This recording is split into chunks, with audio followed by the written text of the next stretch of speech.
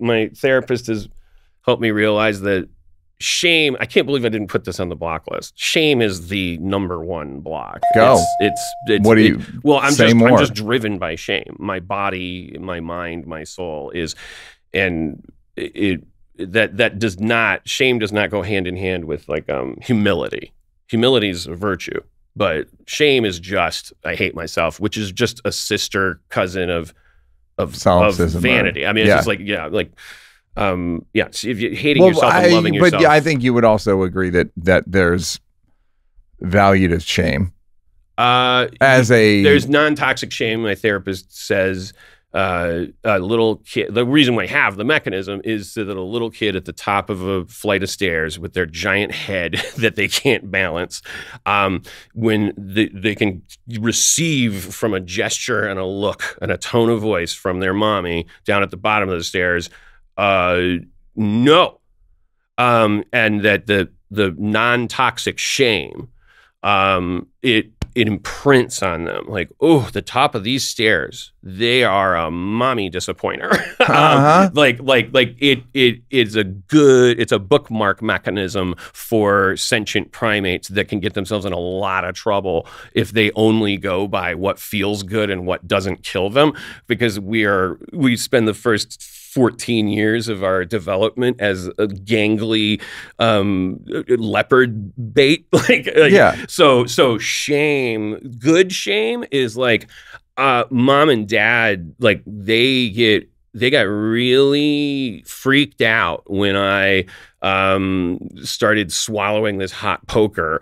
That's a bad example. That has its own. You don't need to be ashamed of that. It burns. Yeah. But they got real. You detect and you judge. It's like toxic shame is, it's not going to make any difference. You know, they say the definition of a phobia is, it's fine to be scared of spiders. They're creepy and gross. If you can't go in your kitchen and you're late to work because there's a spider in there, now we're in phobia territory, because the spider probably isn't a brown recluse and you're now late for work. So now you have arachnophobia. Toxic shame is, you're fucking yourself up and you're not avoiding falling down any stairs anymore. If anything, you're like, to the parental thing, it's like there's also norms and sort of cultural. I think it's how we learn the rule. It's the rules. It's kind of like the norms and the expectations of a shared society. Yeah. That's why I'm kind of like pro shame. In some ways, we're just splitting these hairs because there's no Hogwarts for this, and there's no like plumbing union. Like it's a semantic game, and there's no like that word. Even like, when does it become toxic? I guess if it becomes a phobia, especially when it's self-inflicted and it's only causing you to do more things that are affecting other people. I think that a nice litmus test is if the shame is the reason you didn't do something unhealthy, and also if it didn't cause you to hurt yourself, and that includes emotionally. So there's the difference right there. That's why the word shame has us like kind of going, well, wait a minute, because shame sounds just generally terrible, punitive, and bad. But your mom's not saying you're a terrible human being for being at the top of the stairs. She's saying the opposite. She's saying, I love you. Do not you have a giant head, and you are not an acrobat, and you are designed to break into pieces. Step back and you just feel this flood. I get a modern example that is like, I remember being in an edit bay and community, and I had a terrible habit. This is 2009. I had carried with me a terrible Midwestern habit of using certain words that refer to somebody's mental deficiencies. No, arguably worse, because I would say things were gay, meaning like lame or bad or dumb. Again, from the 70s. Yeah, and not defending it. It's just like this was a thing. Like when we say this was a thing that was common. It's like I had carried this verbal disease into the edit bay in 2009.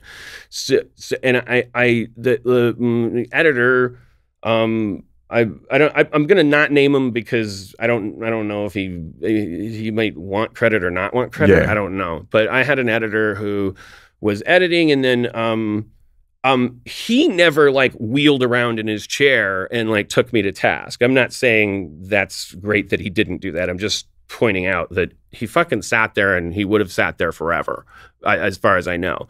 I then said at one point, like in a kind of weird, I was like, but you know what? I keep using that word. I'm sorry. And I didn't, I don't think I knew that he was gay, or maybe I did. It doesn't matter that much to the story. What matters is that he turned around in his chair and he locked eyes with me, and he said, well, you know, I know fully well that the word means nothing to you, but I appreciate you giving it a second thought, because I want you to know that when I hear that word, it causes these experiences for me and these memories that I have from being on the playground. Sorry, I'm just making me,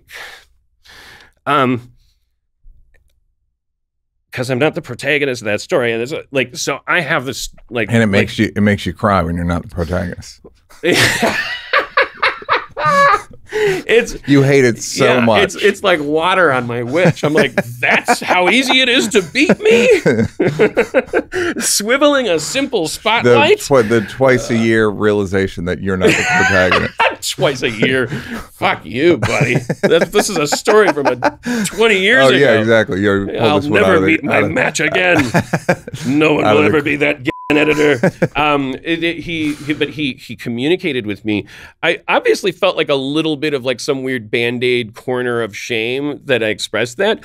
He then did this noble thing where he waited for that, then didn't just blow it off. Yeah. Said his humanity. The whole thing gave me what I would call shame, but not the kind of shame that makes me a piece of shit 90% of the time.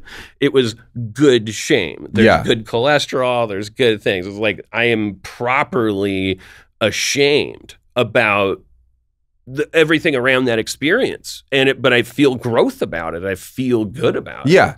So what are some things that come to mind about when you think of negative shame? Oh, well, just, I mean, it goes to that magical thinking thing, because it's the unconscious. It's like you don't even register as shame.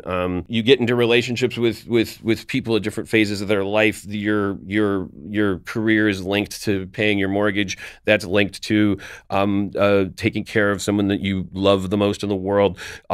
It's out of your control. In addition to all of the cultural fluctuations where people might on any given day just announce to you your career is literally in permanent jeopardy because of a comedy sketch that you made in 2003, or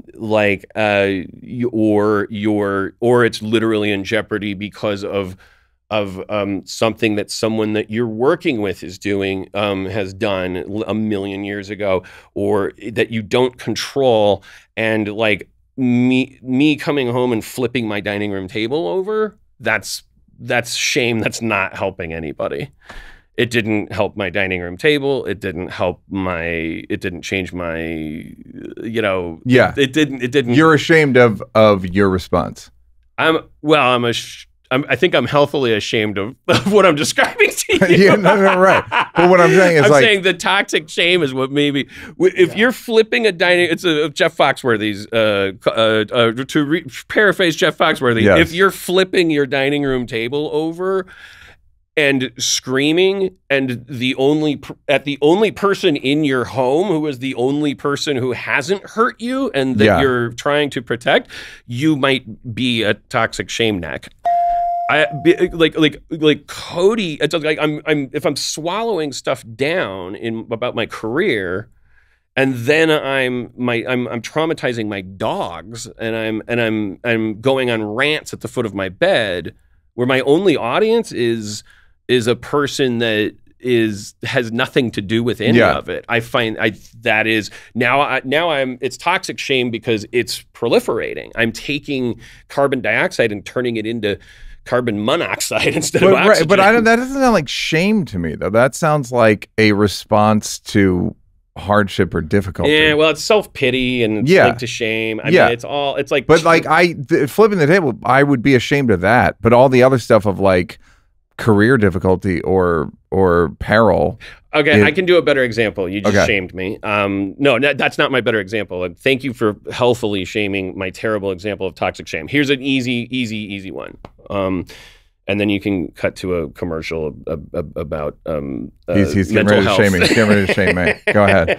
But this never happens with Cody, but every relationship leading up to Cody. Is Cody your wife? Cody Heller. Cody, all right, that's what I thought. I was like, because we have mutual friends. Asterisk, fascinating Hollywood trivia showrunner of season 1 of Jury Duty.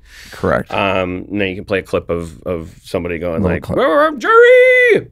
Great. Okay. Every partner leading up to Cody, if I was laying in bed and they said it's a beautiful day outside, I would say so, because what I would hear them saying is maybe we should go out and you don't go out enough and all you want to do is sit in bed and you're letting me down, and I could have a better boyfriend who is more athletic and he's out there, and I bet if I go out there by myself, you'll probably just sit here like Mr. Burns and like wait for me to come back and then turn on a lamp that you had specially shipped in just so you could dramatically turn it on in the corner and say, "Did you have fun outside?" That is all happening in my head.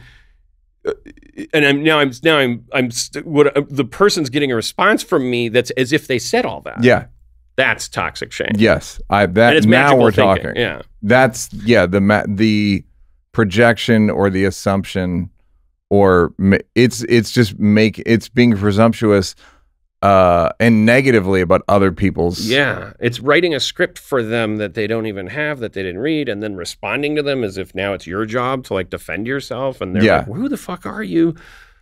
Who are you even talking to?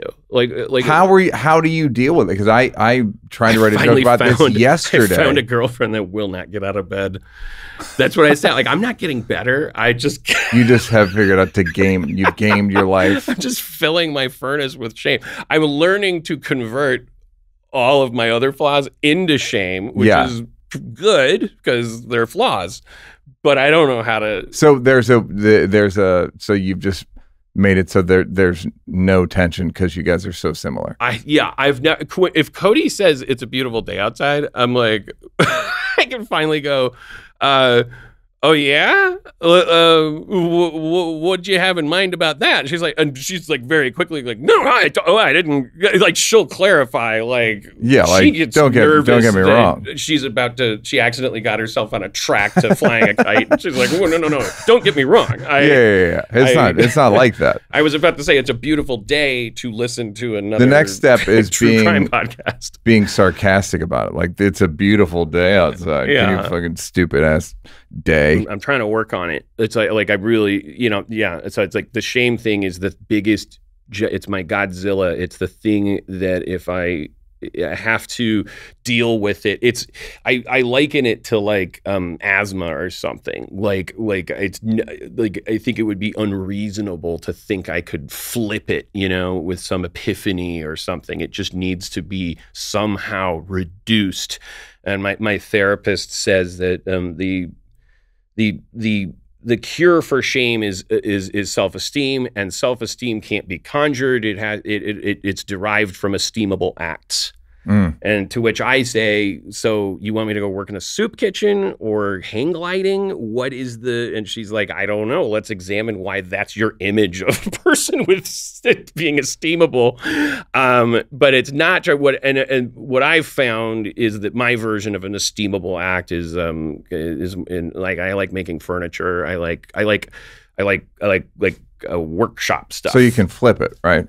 You make tables so you can flip them later on? Yeah. I make special tables with secret handle grips and specially placed so that other people, when they try to flip my dining room table, it'll be like when they tried to siphon gas out of Mad Max's car. It's just like, I'll put dynamite under there. But like the table will flip them. But then I just like reach over and go, what's the big deal? It's just a table. Yeah, flip it's right it. here. And you see you're an armoire. You're like, well, where are the flipping bars? Yeah. Why aren't you mad, bro? Maybe your job's not hard. Yeah. I don't see this table flipping. I also like that you're so anti-hobbies that you're like that hang gliding is an esteemable act. I know. Well, you're like hang gliding, of course, because I know where it's just that was a Mount John Denver, and like that's natural living. Yeah, is putting on a helmet and jumping off a cliff. I always picture a dude hang gliding. Whatever. That's better for the environment. Somehow, like literally what the late 70s, early 80s would. That was the messaging. I mean, what do you do? Esteemable acts? Well, no, I was thinking about that. The esteemable acts. I got self-esteem not from esteemable acts. I got them from drugs. Honestly. MDMA and ayahuasca. You mean ayahuasca? Yeah, to be clear. So I didn't do anything in particular because I have that you may have also, which is if I'm doing, because I don't like doing things I don't like doing, I will just be resentful and sulky the whole time. Right. If I'm like, oh, is this esteemable enough? Yeah. Like, exactly. Like, that's what, so all right, that's a good way this? to get killed in hang gliding, they say. Oh, the best. If you try to pout, that they say that it's the number one thing. It's like it's like if you don't have the right you form literally chapter 1 of the hang gliders handbook is called lean in. Yeah, you cannot. It's the definition of there's a pout with a line through it. Hey, did you like that? Did you like that? Yeah, did you like it though? You want more? Don't want to work? Would rather watch videos of me grab assing with people? First of all, go up here to subscribe, and then go up here to watch more clips. This is like when the weatherman says that there's a high pressure system coming in. I'm not really used to the green screen.